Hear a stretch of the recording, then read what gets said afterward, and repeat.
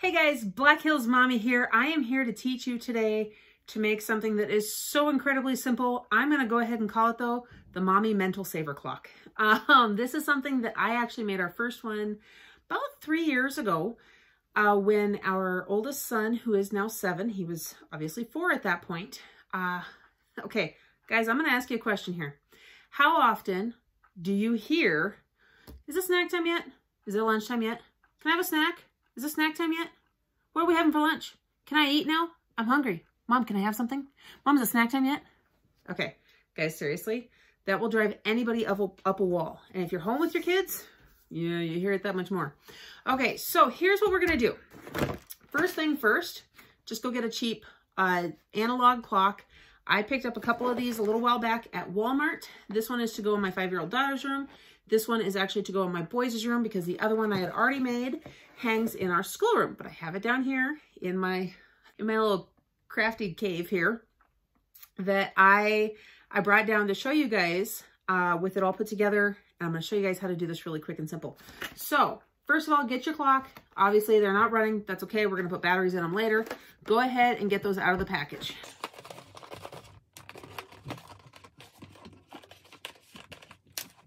Okay, once you have that out of the package, it's really that simple. They're not overly packaged. I think I gave under $5 a piece at Walmart for these. Guys, you don't need anything fancy. If you want something fancy, it's up to you. But trust me, you're probably not going to want something fancy. Okay, next thing you're going to need is some colored Sharpies. You can use colored pens. That actually doesn't matter. I do highly recommend, though, a total of 5 different colors. You can use more if you see a need because, guys, this is highly customizable. Okay, so once you have your clock and your colored pens or markers, get a piece of printer paper. Now, what I have done, I'm going to go ahead and flip this over. I've already written on here.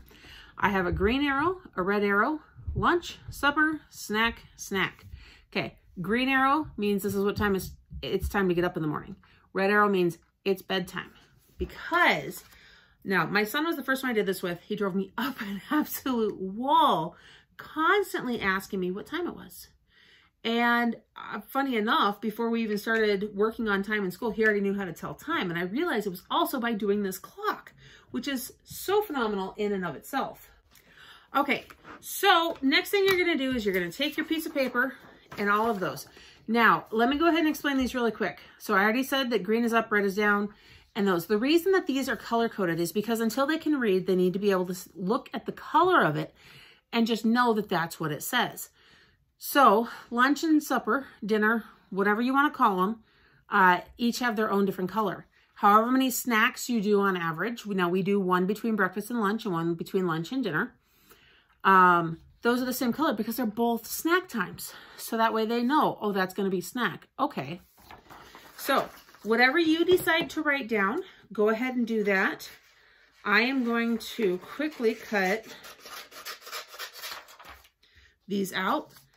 Then you want to trim them down to be really close to those letters. You really do not want to have much excess paper on these at all. And you're going to see why here in just a moment.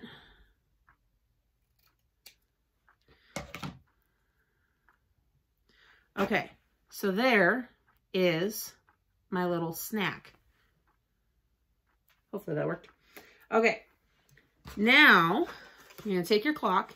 First thing you need to do, now the reason I have a green arrow for up is because I had a child who, if I didn't tell them what time they could get up, they'd get up at 3 o'clock in the morning. They get up at 5 o'clock in the morning. There was no rhyme or reason. So I created the up time instead of just bedtime. That way they knew, oh, it's not that time yet. I need to lay down and go back to sleep. So that way if they wake up in the night, they can see that. Or in general, you know, it just guarantees me a little bit of peace. Now that's only once they're old enough to listen to that. So you're going to take your clock, make sure that the face of it is nice and clean, which I'm going to do really quick to mine. Okay, so I'm back with that. Then you're going to, once you've determined what time you want each thing to be at. Now, if you want to schedule your entire day, especially during this crazy quarantine period, do that. Put down playtime, put down school time, put down whatever you need it to be to help your children visualize what is needed and expected of them and of you. So that way there's no panic over, well, are we going to have this today? So let me pick up my little snack here. So I'm using a piece of just regular Scotch tape. Now, our first snack tends to be at about 9:30 in the morning. So I'm going to go ahead and I'm going to angle this right about where 9:30 is, because the trick is, okay, so it's between the 9 and the 10, because the trick is when that hour hand points at it, okay? So as soon as that hour hand hits that area, they're going to be like, oh, it's snack time. And trust me, they're going to get to the point where they're going to be like, it's on the corner. So be aware that even right here, they're going to try to argue, which that's only 5 minutes early. So if it helps you to visualize where to place it, go ahead and turn those hands. This is why it's important not to put the batteries in before you start this. So you go ahead and you do that. I'm going to finish putting all these on really quick, but really quick, let me go ahead and show you our old clock. Now, this one actually has a heavier glass on it and everything else.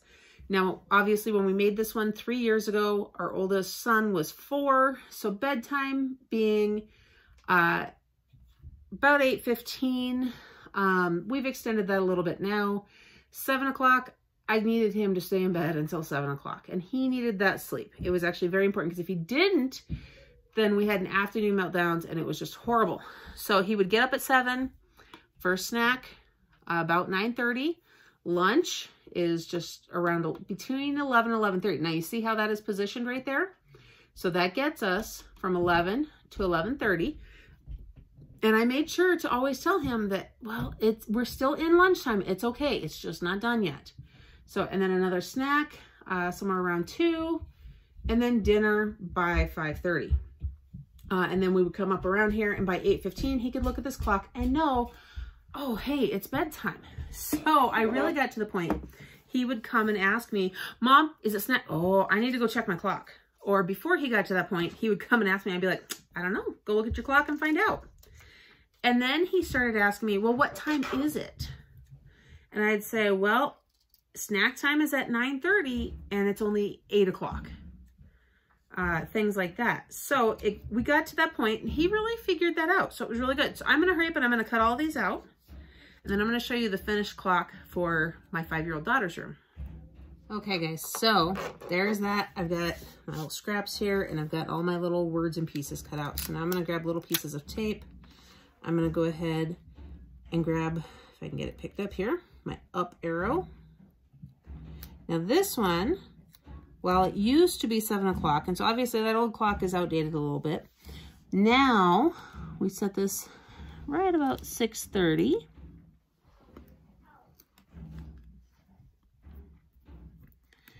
Yep, just press on it. The beauty of this, it's done with Scotch tape, and so it's really easy to take off and change if you ever need to. Now, I'll probably have to use some Goo Gone to take the pieces off of the old clock, but that is quite all right.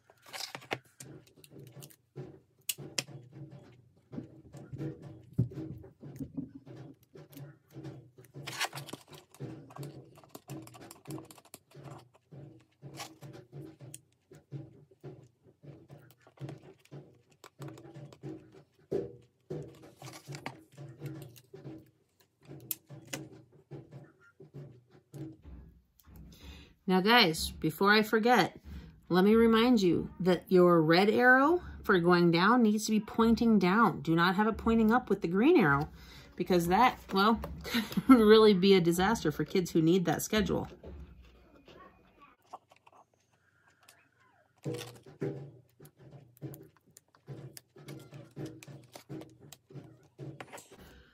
All right, now my down arrow, let me tilt my camera up here a little bit.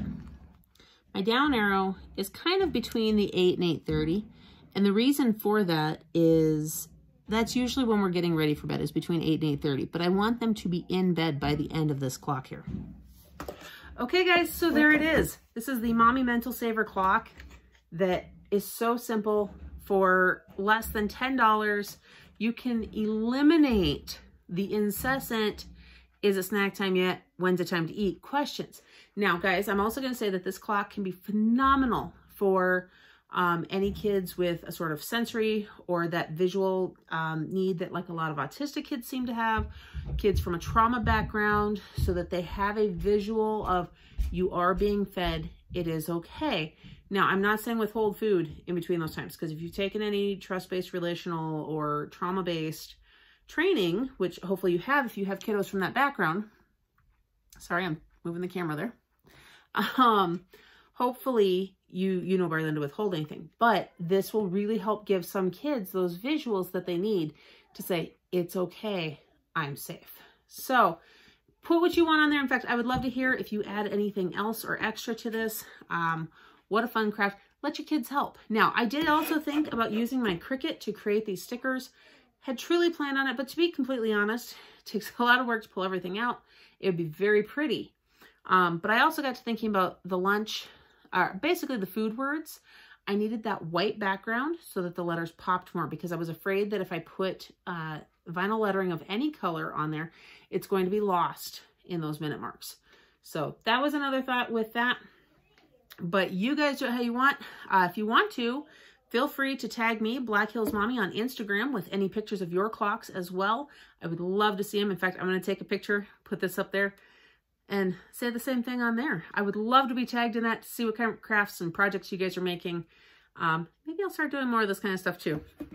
So there is my parenting tip, craft how-to, fast, easy, fun for everyone, but mainly for mom. There you go. I hope you guys are having a blessed day. Don't forget to like this video, subscribe to my channel, and hit that notification bell so you don't miss everything coming up next. And I'll see you in the next one.